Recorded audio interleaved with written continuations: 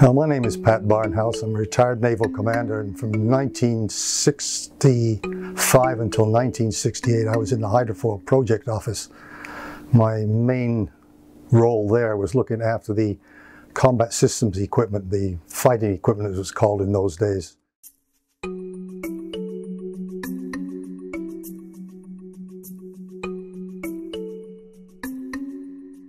The project was very much underfunded to start with.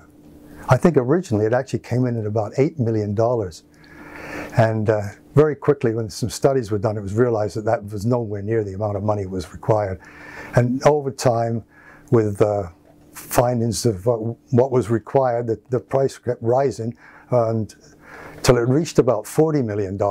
And then there was a very disastrous fire in the shipyard in Sorel, where the hydrofoil was being built. And that caused about a year's delay on the project, and also caused another rise of about another $10 million in the project, and it landed up going over $50 million.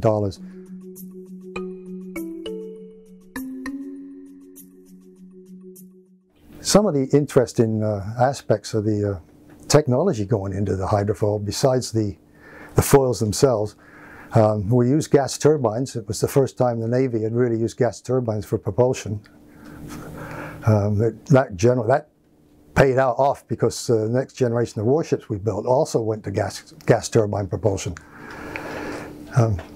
The variable depth sonar that was used was the body was designed so that it would tow at depth, but it was felt that when the ship went up on its hydrofoil and started going very fast, the body would kite out behind the ship, and it wouldn't be any use for the ship while it's flying at high speed.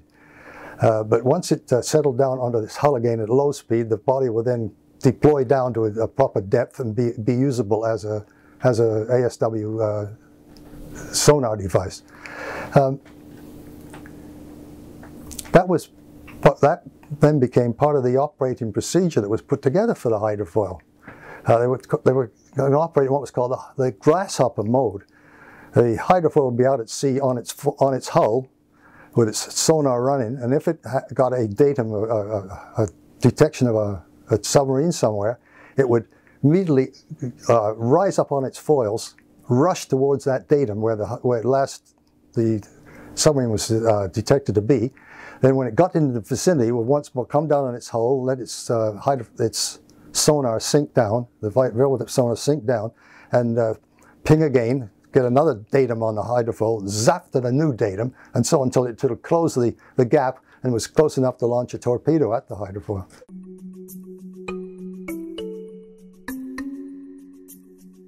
The staff was the first combined National Defense, Department of Defense Production project office, which became the norm for all big naval or D&D projects after that, but we were the first one. So we had an office where we had about the captain was running the office, and his deputy was a man from the Department of Defense Production. We had about 4 people from DDP, and we had 1, 2, 3 or 4 naval officers on staff, and that was about it. There was 1 marine engineer. There's 2 marine engineers. There's 2 combat systems engineers, as they're called now, and 1 surface naval officer who was going to become the first captain of the hydrofoil when it was commissioned.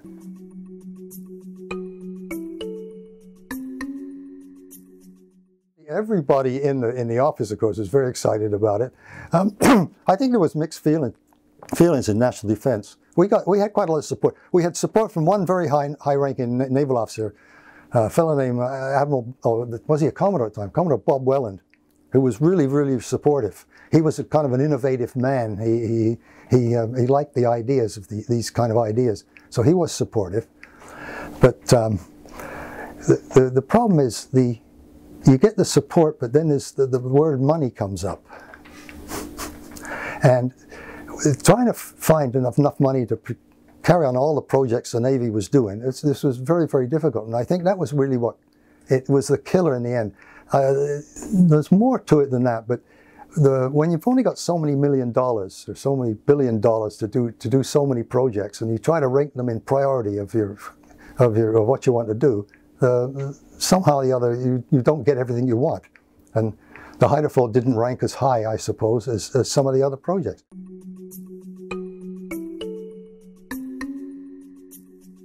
I think the problem is that the Hydrofoil is not the flexible vehicle that a destroyer could be.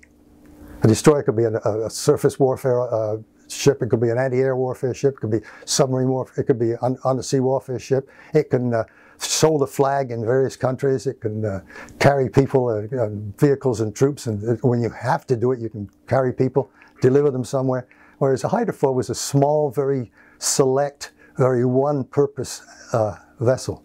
So I think that probably had something to do with the final decision not to go ahead with any more Hydrofoils.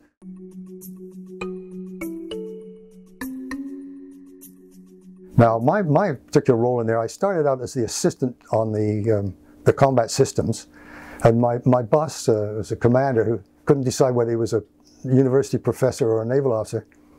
And the university professor won out. He went off to the University of Toronto, was a professor of electrical engineering. So I took over, and I ran the project, the contract that procured the weapons system for the ship. The weapon system, by the way, the variable depth sonar, the sonar hoist mechanism that went with it, the torpedoes, the torpedo launch system were never fitted. And the final command and control system was never fitted either. It was all ready to go, but the project was put on hold in 1971, I believe it was, and the stuff never did get fitted into the ship. We did put in safe to go to sea equipment, communications, radar, navigation. In fact, we had some kind of innovative things. We wanted to have most ships have a thing called a Polaris, which is their compass, which the people on the bridge use for taking bearings and directions and so on. There wasn't room on the bridge of the Hydrofoil, which was really more like a cockpit. So we built a special pull down on a kind of like a Canadarm type of arrangement, pulled down a bearing thing which we actually used for taking bearings, and it was very, very innovative. And associated with that was some very small, what they call tape compasses. They're I'm reading my hands again. They're a continuous tape that gives you the bearing to somebody somewhere in the ship, and we had developed actually miniature versions for the Hydrofoil, which then found some fairly wide sales venues outside of Canada.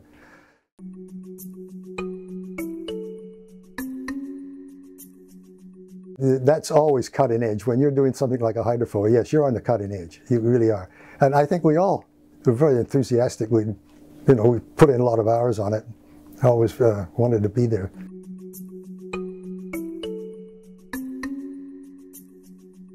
Well, by that time I'd left.